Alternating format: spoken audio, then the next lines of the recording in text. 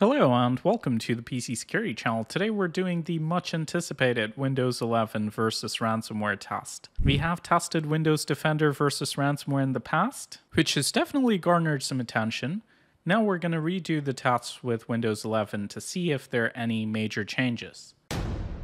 This video is brought to you by Bravado. If you want a truly free VPN with advanced features, check them out using the link in the description or stay tuned till the end of this video. We have a fully up-to-date Windows 11 system over here with all of the cumulative updates. We've got Windows Defender fully turned on and ready to go.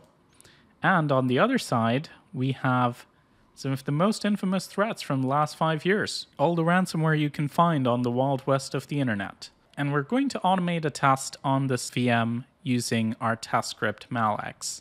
So without further ado, let the testing begin. As you can see, threats are being blocked, as you would expect, by Windows Security. Keep in mind, these are well-known threats. We're going to do this test two ways. So first, we're going to have everything turned on, full access to the internet, and we'll see if this ransomware is blocked.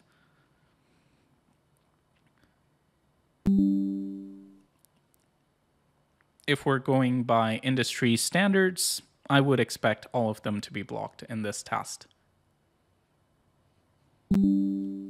We're down to 73%, and so far we've not had a miss, which is good. If you remember, in the video with Windows 10, we did have a miss. It seems like that has changed with the updates. Now, interestingly, when I ran the test with Windows 11 stock install without any updates, it still had the same miss that it had with Windows 10. So make sure you update your systems, because otherwise it's going to miss ransomware that's years old. And now the test is done. So we've executed all 65 of our samples and a full 100% have been blocked proactively. That's good to see. Now we're going to redo the test, but this time we're going to disconnect from the internet because I'm assuming a lot of these are just simple cloud lookups. Because again, we are dealing with well-known threats. We're not testing 0 days. We're not testing new ransomware that was released today or yesterday. So I would expect everything to be in their threat intelligence somewhere. So if it queries the cloud, finds that this hash is in there as a known threat, blocks it, that's fine. But we want to see if the behavioral defenses on the system can actually hold up to the kind of behavior that you would see from ransomware, because you would see that even with newer threats. So we're trying to see what would happen if a brand new ransomware were to come out. Would it still be blocked behaviorally? So we're going to restore to snapshot. I'm going to hit the kill switch, and now, same system, same setup, we're just going to redo the test. And as they say, Geronimo! And it's good to know that threats are still being blocked, so Windows Defender isn't completely useless without the internet. But as you can see, now we're starting to see some misses. So this is the threat behavior, so blackclaw.exe is currently making some modifications to our system, and as you can see, our system is actually being encrypted right now, and I have a suspicion it's not the only threat. So we definitely have more threats running at this point. If we exit out of the F Society ransomware, you can see the test is still going. We're only at 30% this time, and wow, we've got a cryptowall.htm page being created. That's nice. The task seems to have frozen. I guess we're going to give it another go and see if we can get it to complete.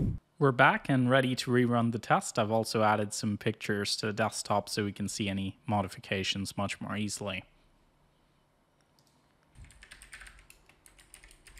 Here we go again.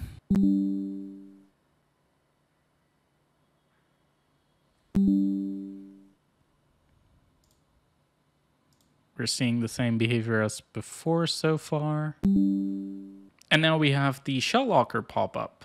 I'm not sure how nice it is to see an assortment of skulls on the desktop, but again, the main thing we're looking at here is whether or not it's going to encrypt stuff. But hey, I can't even do that because the screen is locked. I guess it's shell locked. That's the computer equivalent of shell shocked.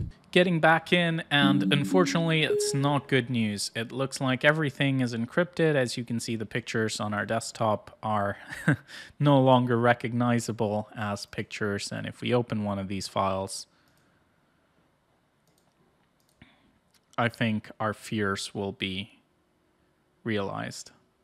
If we can even do that. Well, maybe we can't, because Shell Locker says, I think not. So there you have it. That's Windows 11 versus ransomware for you.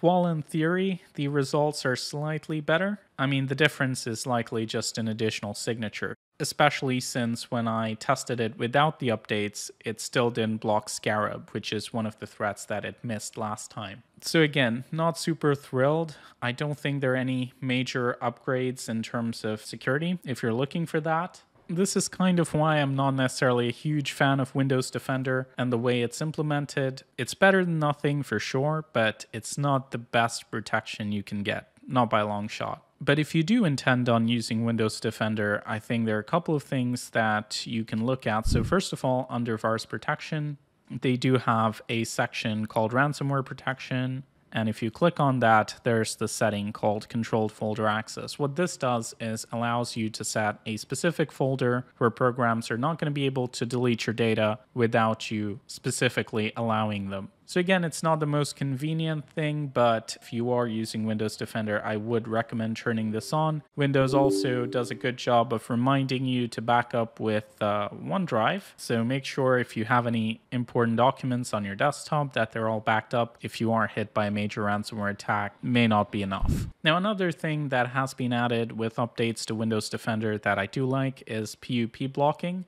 Now, this setting was always accessible using GPEdit or group policy, but what if you use Windows Home? So now it's available right here in the Windows Defender interface, so that's nice. You can always enable this if you wanted to block PUPs. For the most part, this is still Windows 10 Defender. And also, if you would like to use Malex to run tests for your business, we do offer that as service, so feel free to reach out at thepcsecuritychannel.com. Don't forget to subscribe to the PC Security channel because we've got a lot of exciting cybersecurity content coming up. We're working on our own simulated tests and a lot of exciting stuff, so stay tuned for that.